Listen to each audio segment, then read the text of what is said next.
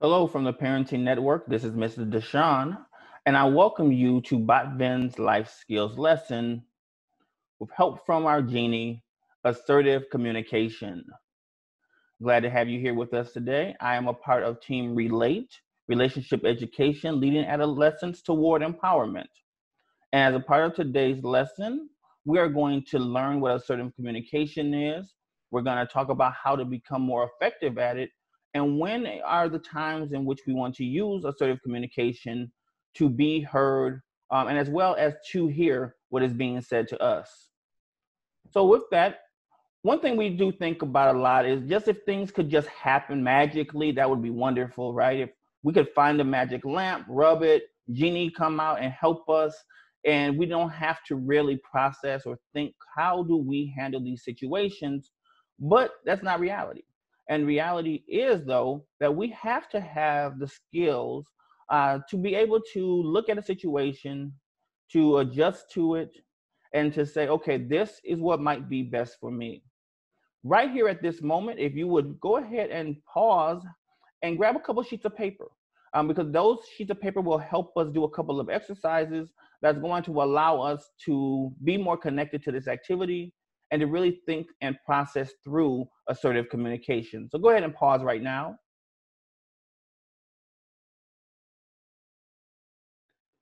Thank you for taking that time out to go ahead and grab those pieces of paper, and welcome back.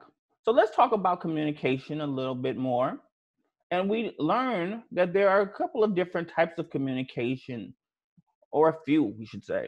So you have aggressive, which oftentimes may appear to be demanding, controlling, pushy, mean, loud, selfish, maybe even a bad listener, thinks they are always right, overreacts, and there's often a lot of drama involved in aggressive communication.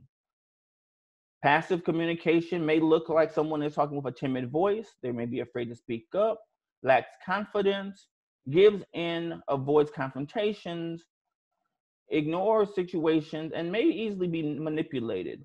Again, we know that some people aren't always one or the other, and oftentimes what our goal should be, and Jeannie is going to help us with this dish that he has for us to unveil what we should hope for, which is assertive communication. That should be our goal, in which we speak with confidence, we're standing our ground, we're making eye contact in those appropriate situations, we're a good listener, we're clarifying confusion, we're using I statements, we're expressing in an honest, open, and responsible way. That's the goal of being assertive. So if we could find a way to be assertive in situations, those often will help us become more likely to get our needs met and to even meet the needs of others. Now, reality is that we don't always have the ability to get our needs met in a situation, but we should still be assertive. I'll speak from the standpoint of being an African American male, is that there are times when I might be perceived, when I'm assertive, as being aggressive. So sometimes how you're perceived or seen may be based on the bias or the lens of the person doing the listening. So understanding that and realizing that sometimes there may still be a little bit of confusion when you are assertive, and people seem to assume because you're assertive, it means you're being aggressive. Also, I do know individuals who are women that often face that because they may say something in an assertive manner that they're being bossy or that they're doing something, saying something disrespectful. So we're going to be honest in this conversation, and we're going to talk about how do we do our best to be assertive, and to be received assertively. Also realizing that sometimes, and it will oftentimes, it's the responsibility as well of the listener or the other person that we're dealing with to understand assertive communication as well, and not to take offense when we are being assertive and not aggressive or passive in a situation. And on the other foot, there are sometimes when we're being assertive, but not as assertive as we want to be, and it may come off as passive, but that coming off as passive might be what gets us out of the situation and allows us to assertively deal with it in another way. And those are things that we have to be honest about and talk about. And it's a good discussion to have with your parents, good discussion to have with other adults in your life, and even amongst your peers. How do we be assertive and understand situations and circumstances and how to be effective? So with that sheet of paper I had you take out earlier, I want you to go ahead and to think about a few things when it comes to our communication and what does that really look like. When it comes to handling difficult situations, I would like you to think for a little bit and describe a situation where you had trouble being assertive. So we have some examples on our page.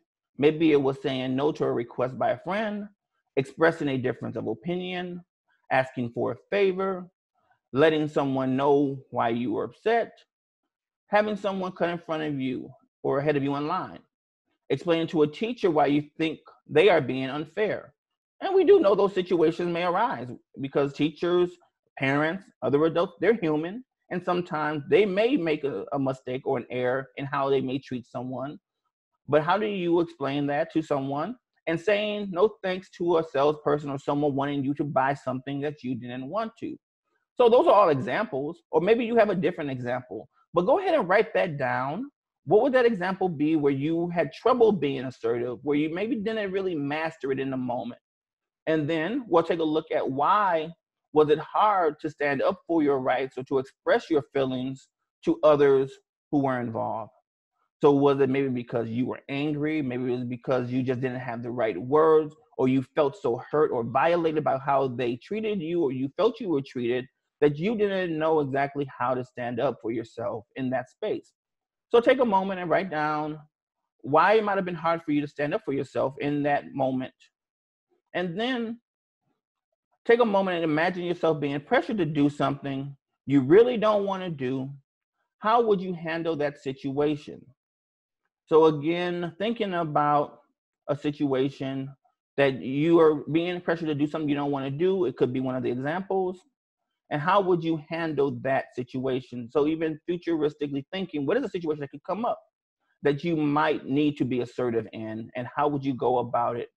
And this could be one of those situations that I've just talked to you about previously, where it may be difficult to be assertive because of the authority of a person, or what does that look like if that person does have power over you, and how can you be assertive or assertive enough to be able to survive the situation and then further be assertive later if you could go to someone to seek justice or seek help. Great job in taking the time to do that activity. Now, let's look at a few examples. If a person wanted to say no to a request from a friend, how would each communication style react to this request? So this is a situation where we just want to take a moment, think about it.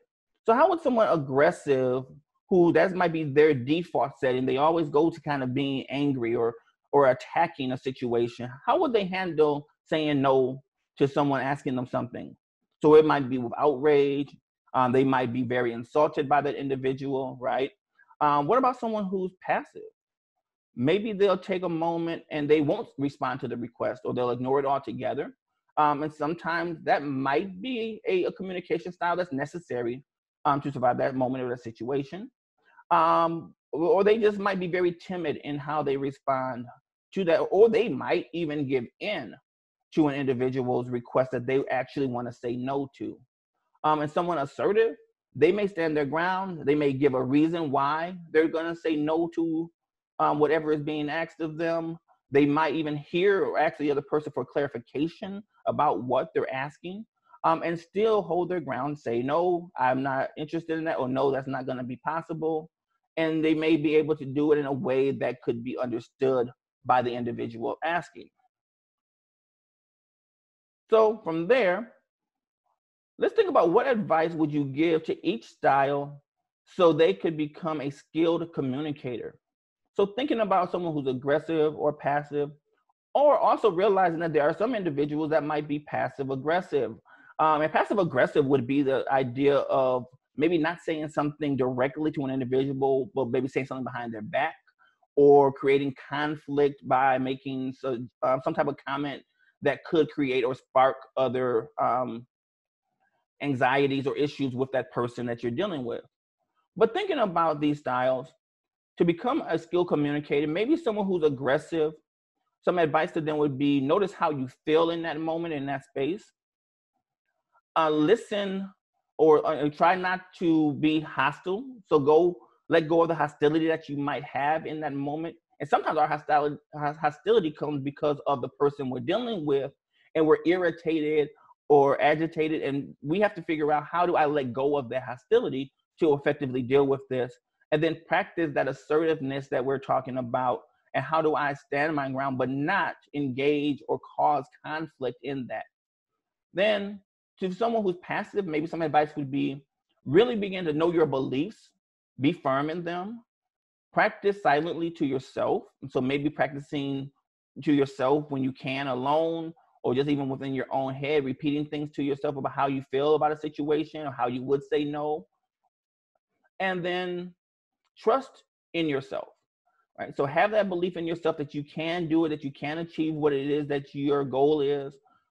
And so being mindful of that. And someone who's assertive, to be a skilled communicator, you want to make sure that you're being calm, that you're thinking kindly, and you're courageous in your stance, because there are sometimes that assertiveness means you're being courageous when others might be doing something, or it'll be easy to give in to something that you know is not right or is not just.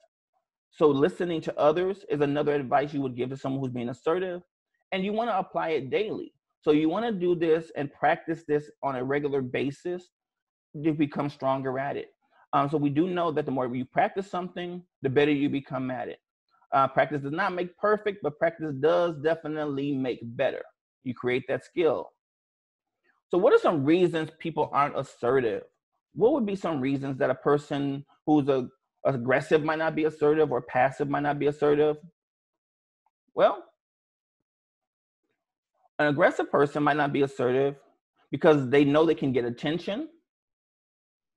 They don't know of any other way to be, because maybe they practiced it so long, or they've had examples of aggressive behavior, that they actually are doing this on a constant basis and don't even realize that's something that they're doing.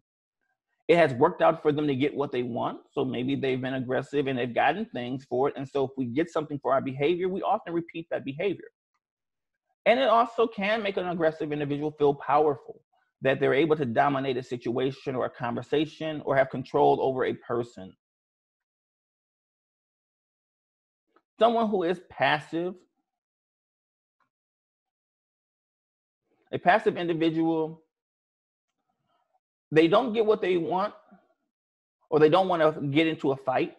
So they might be passive. They're afraid to look foolish. They think it is of no use, so why even bother? Why even try? And they don't want to offend anyone. So maybe they're the type of person that doesn't want to hurt someone's feelings or upset someone, so they don't assert themselves in those moments and situations. What are some benefits to being assertive? Well, let's take a look. So to be assertive, you might have a sense of personal satisfaction. There's an increased sense of control over your own life if you're asserting yourself in those right moments and spaces, that you're expressing values that are important to you, and that you're gaining the respect. And you're also not easily taken advantage of if you're asserting yourself. So there are some definite benefits to it, being assertive. And again, being able to look at situations and figure out what level of assertiveness do I need to apply to this situation, that will allow me to be able to move forward from that situation to the next situation, or to the next space where I can get resolve or resolution for something that I might feel wasn't justly done to me. So again, going to the proper adults or proper authority to be able to get what you need met. So changing our passive or aggressive behavior is not always easy, but how do we do that and turn it into assertive communication? Well, what we do know that it's not magic, but it is definitely practice. So looking at 3 steps to becoming more assertive. So step 1, state your position, right? So tell how you feel about the situation, give your answer, and speak with confidence. Step 2, after telling how you feel, you can state why you felt that way. Explain why you've taken the position you have, or you have the feelings you have, or what do you feel about the request that was made? And for step 3, you want to be understanding. Let them know you understand their point of view, their request, or their feelings, but also being confident in letting them know you may not agree with that. And so being assertive in your stance. How do you say no with confidence? So we do know that there are situations that come up where you do need to speak with confidence to that situation. So again, when appropriate and you can, look directly into the eyes of the individual, not down on the floor or away to the side. Don't try to make a menacing stare or glaring into their eyes, but it's a way to look at someone directly without trying to be intimidating.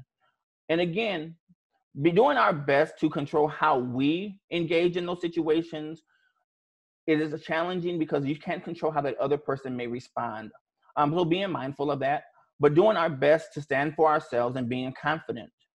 Looking at our facial expressions, being sure that we have facial expressions that match what we are actually saying and feeling, and using those I statements. I feel this way. I feel that you shouldn't have come to me to ask me that because that goes against what I believe in. So using I statements. And then also looking at your body posture, facing the person, standing up straight, standing at a comfortable distance away from that individual. If it is a face-to-face, so right now we know with social distancing and all, so we're talking about 6 feet or more.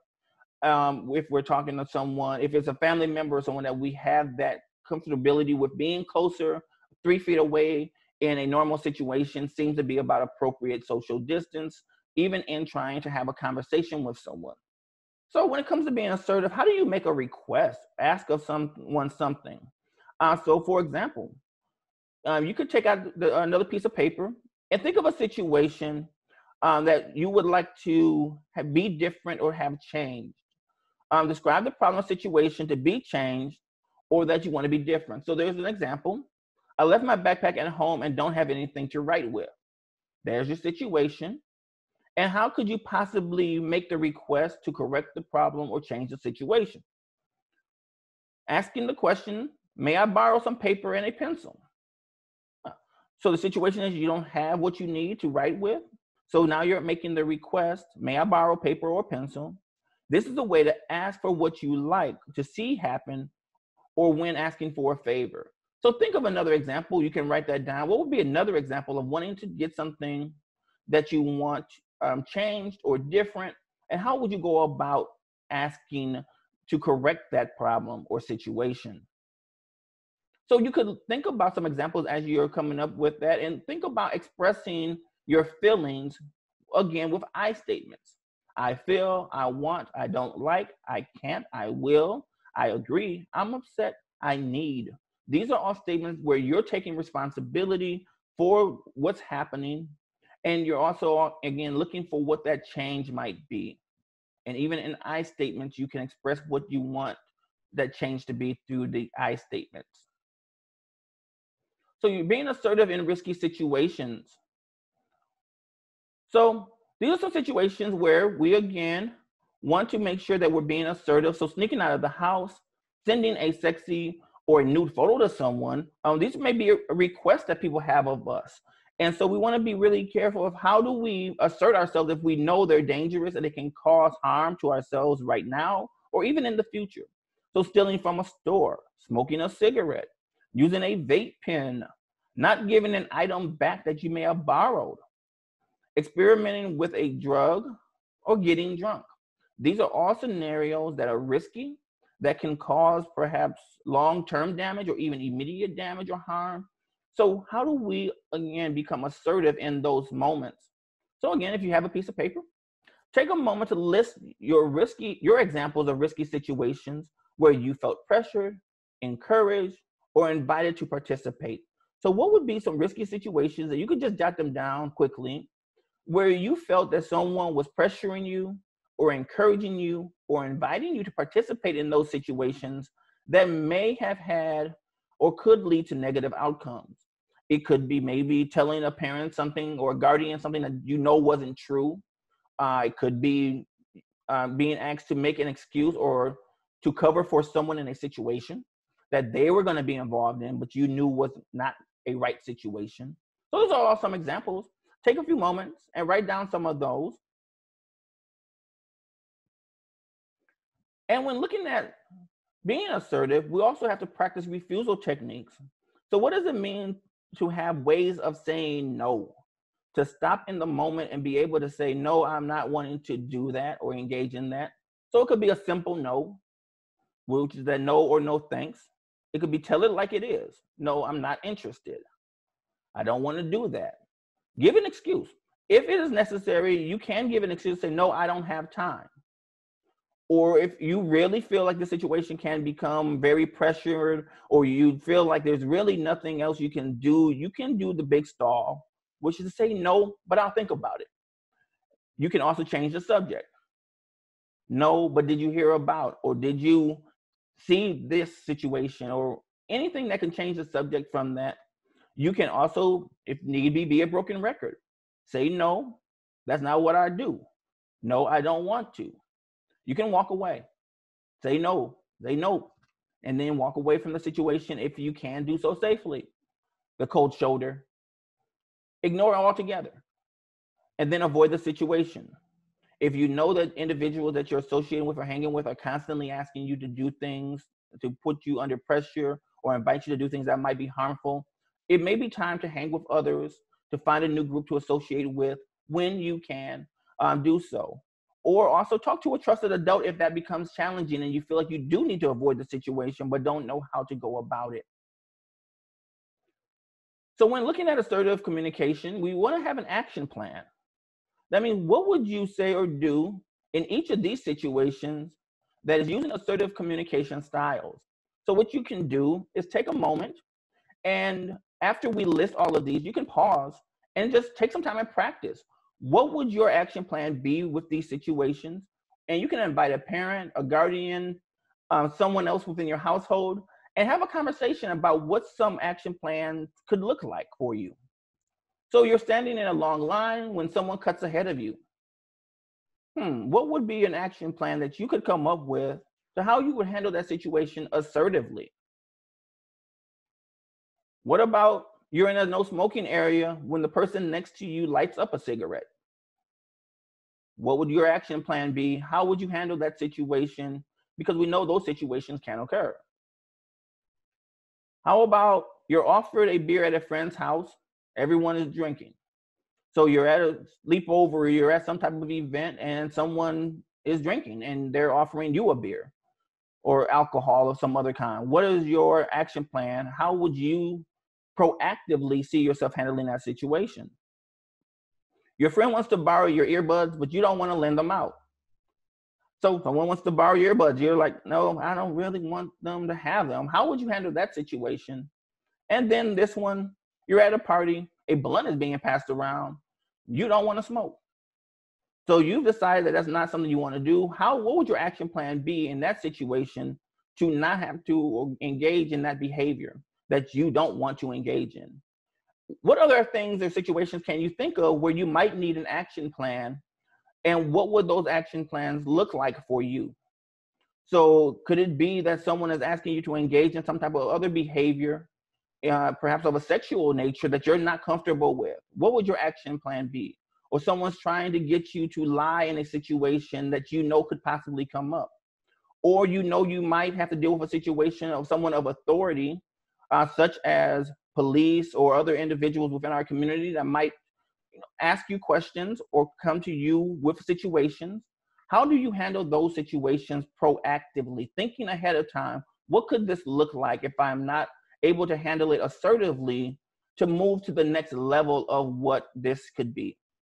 So again, sometimes being assertive means saying what you need to say in that space to be able to remove yourself from that situation, and then going to someone that you trust, that you have belief in, that you believe may be able to assist you to the next level of getting some results and assertively handling a situation even after the fact.